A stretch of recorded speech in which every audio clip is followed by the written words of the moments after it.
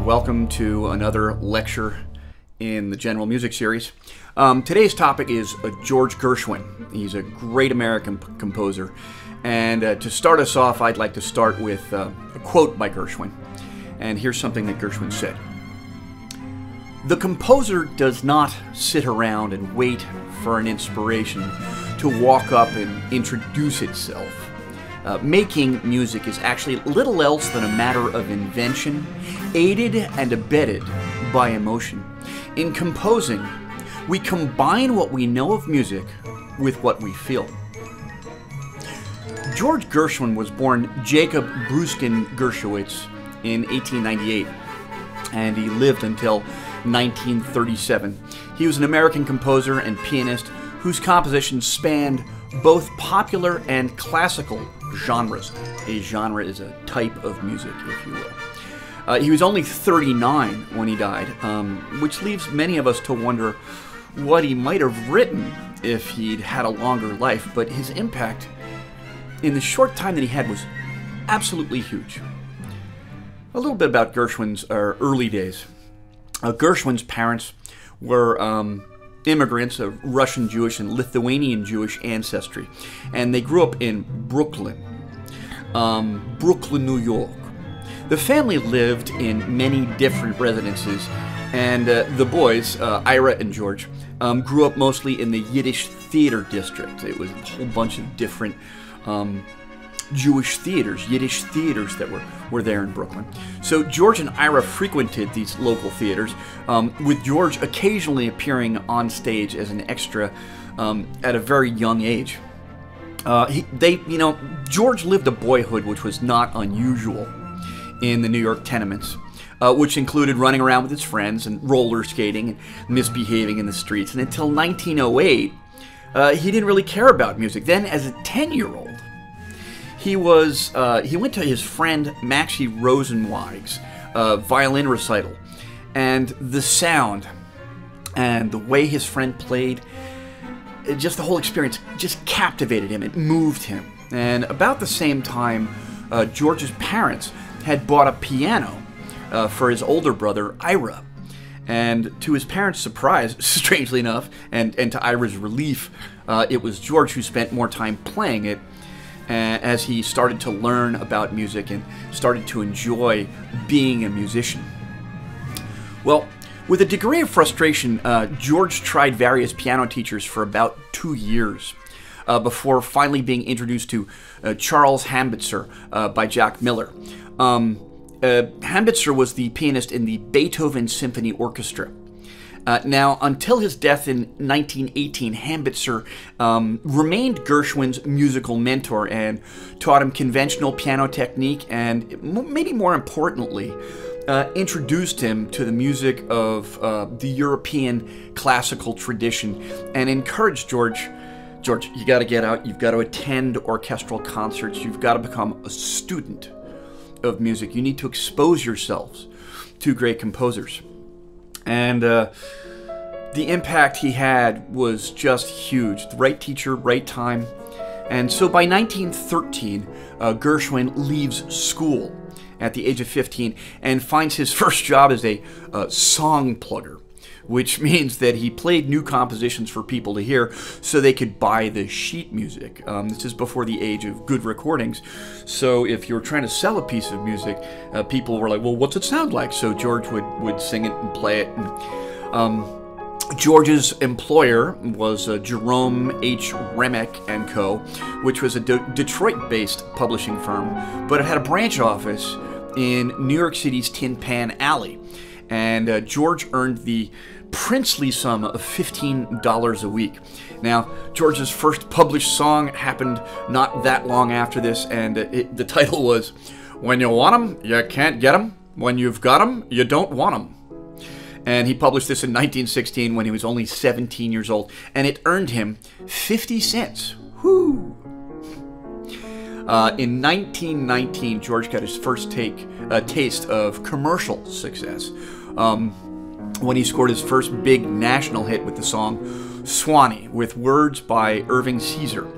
Al Jolson, a famous Broadway singer of the day, heard Gershwin perform Swanee at a party and he decided to sing it in one of his shows, and it became a very popular piece of music for Al Jolson, and Al Jolson continued to use that as one of his signature pieces, although when we get into that history, it's a difficult one because Jolson often, unfortunately, performed the piece in blackface.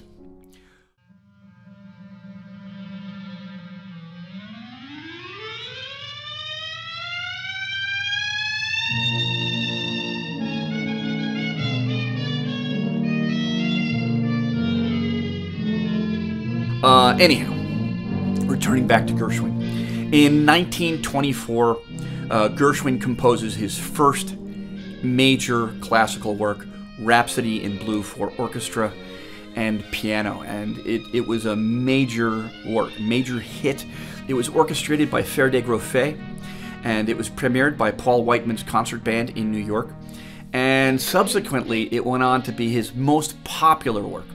And it established Gershwin's signature style and his genius in blending vastly different musical styles in revolutionary ways. Because at this point, George Gershwin is, he's formed in this crucible of American music. He's listening to jazz, he's exposed to jazz, he's exposed to popular music, and yet he's a student of the European classical tradition. And the intersection, the smashing of these styles that come together is so uniquely Gershwin and so uniquely American that even today the music sounds fresh and meaningful.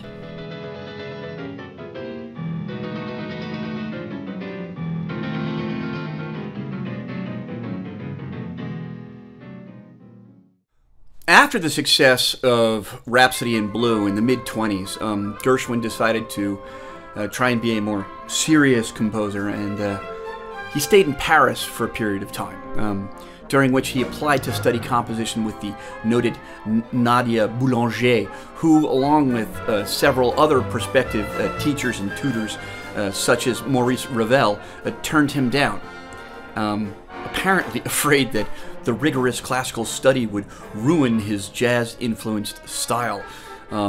In fact, it was a very personal thing. They didn't want to ruin Gershwin. Maurice Ravel's rejection letter to Gershwin told him, "Why do you want to become a second-rate Ravel when you are already a first-rate Gershwin?" And when Ravel heard how much Gershwin earned, Ravel replied with words to the effect, "You should give me lessons." Some versions of the story actually feature Igor Stravinsky rather than Ravel as the composer. However, later when he was at Princeton, Stravinsky confirmed that he originally heard the story from Ravel. Anyhow, suffice it to say, George was heavily influenced by the French composers of the early 20th century. And in turn, Maurice Ravel was very impressed with Gershwin's abilities, commenting, "Personally, I found the jazz the most interesting. The rhythms, the way the melodies are handled, the melodies themselves. I have heard George Gershwin's works, and I find them intriguing." When you look at the orchestrations in Gershwin's work, and you look at the way it's voiced, the orchestrations in those symphonic works often seem similar to those of Ravel. Likewise, when you look at Ravel's two piano concertos, you can really hear that influence of Gershwin. While he was in Paris, Gershwin, although he was unsuccessful finding a teacher, did write An American in Paris, which is a major work. The work received mixed reviews on its first performance at Carnegie Hall in New York City on December 13th in 1928, but quickly it became part of the standard repertoire in both the United States and also on concert bills in Europe as well. And on a personal note, I gotta tell you that this is one of my favorite pieces of work, and I was lucky enough to catch it at the opening of the National Symphony in Washington, D.C. last year. And in that score, you can really hear the hustle and bustle of life in Paris in the bicycle horns that he uses to punctuate the score. Now, after he returned to New York City, he wrote Porgy and Bess with Ira, his brother, and DuBose Hayward. Porgy and Bess is an American opera featuring black performers. And initially it was a commercial failure, but it came to be considered one of the most important operas of the 20th century and an American cultural classic. In terms of a stage production, Porgy and Bess was also one of the first major operas to feature black performers, and indeed black performers throughout all of the roles, not just the lead roles. So, after the commercial failure of Porgy and Bess, Gershwin decided, okay, it's time to make some bank. He moves to Hollywood, and in 1936, he's commissioned by RKA Pictures to write music for the film Shall We Dance, starring Fred Astaire and Ginger Rogers. That extended score, which marries ballet with jazz, and it marries them in such a new and interesting way. It runs over an hour in length, and it took him months to compose and orchestrate. Unfortunately, here's where we start to get to the end of the story. Early in 1937, Gershwin began to complain of blinding headaches and a recurring impression that he smelled burning rubber. And during a concert in February of 1937, he was performing Piano Concerto in F, and it really didn't go well. Gershwin, normally a superb pianist of his own compositions, he suffered coordination problems and blackouts during that performance. And not long after, although he had surgery for a brain tumor, he passed away in July of 1937. Far too young. There are a limited number of American musicians who are considered serious composers, and Gershwin has to be numbered among the greatest. Gershwin's musical voice was uniquely his own, but clearly he was influenced by especially French composers.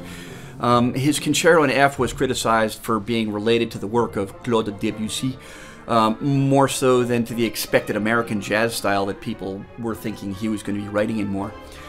This comparison did not deter him from continuing to explore French styles. The title of An American in Paris reflects the very journey that he had consciously taken as a composer. In his program notes, he writes, the opening part will be developed in typical French style in the matter of Debussy and Les Six, although the tunes are original. Gershwin was intrigued and influenced by the works of Alban Berg, Dmitri Shostakovich, Igor Stravinsky, Darius Milhaud, and Arnold Schoenberg. And he also asked Schoenberg, another story of him asking for teachers, he also asked Schoenberg for composition lessons, and Schoenberg refused, saying, I can't do a German accent. I would only make you about Schoenberg, and you're such a good Gershwin already. No, that sounded more like Arnold. Sorry. Anyhow, what set Gershwin apart was his ability to manipulate forms of music into his own unique voice. He took the jazz he discovered on Tin Pan Alley, and he took it into the mainstream by splicing its rhythms and its tonality with that of popular songs of his era. And although George Gershwin would seldom make sweeping or grand statements about his music, he believed that, quote, true music must reflect the thought and aspirations of the people and time. My people are Americans. My time is today. George Gershwin, a truly great American composer. In the links, you'll find examples that have been playing behind me as I was speaking, and you'll have a chance to listen to Rhapsody in Blue and American in Paris. Enjoy. They're really great pieces of music.